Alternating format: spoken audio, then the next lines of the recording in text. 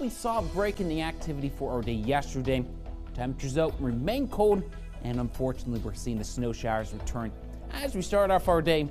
So as we get that look across the Ohio County traffic cams, the good news though, anything we're really seeing in the way of snow showers at this point is becoming relatively light. So more so light snow showers and some flurries, and we're still noticing our roads actually in fairly good condition this morning. You can see traffic like across I-470 flowing smoothly. So road crews have been doing a fantastic job at keeping roads clear, but just know that road temperatures themselves are still well below freezing. So spots like I-70, State Route 2, Route 7, they're in fairly good condition this morning, but any back roads likely will have snow on them.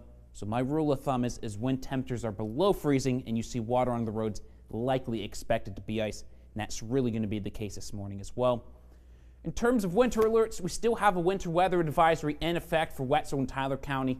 That's until 10 a.m. this morning, since we still could see a few more snow showers that roll on through, especially once we head towards sunrise and a little bit later. So right now, most of us just dealing with some flurries, but a few more snow showers will try to push on in, especially as we head towards that 7, 8 a.m. time frame. But past 8, the heavier the snow showers themselves push into Pennsylvania, and we'll just be left with a couple of flurries as we continue through the morning. But by 10 a.m. though, snow showers and flurries out of the area, and even a good chance that we're going to see our clouds try to clear on out. Even could see a few extra pockets of sunshine, especially by the time we get to that 3 to 4 p.m. time frame. Just know, unfortunately, even with sunshine, temperatures are still going to feel very cold throughout the day today. And we're seeing that as we start the morning. So about 15 here in Wheeling, with our warm spots of 17 in Moundsville and New Martinsville, but a very chilly 12 degrees in Cadiz.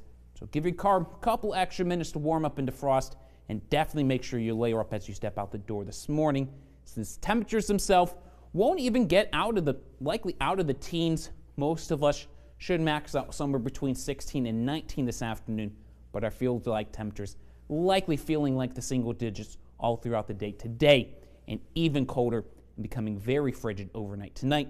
So temperatures overnight tonight, this is going to be, I would give that the 2 to 6 a.m. time frame tomorrow morning.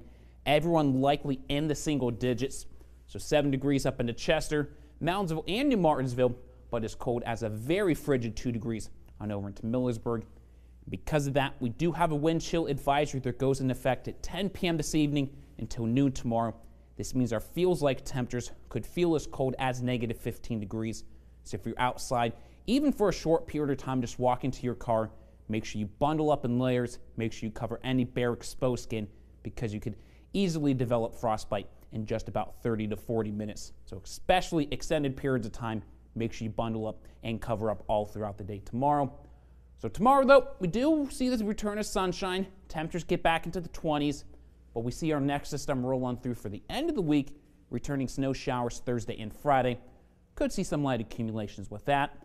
Then 18, stray snow shower for our day on Saturday, before we're back to sunshine, 25 on Sunday, and 38 mostly sunny for our day on Monday.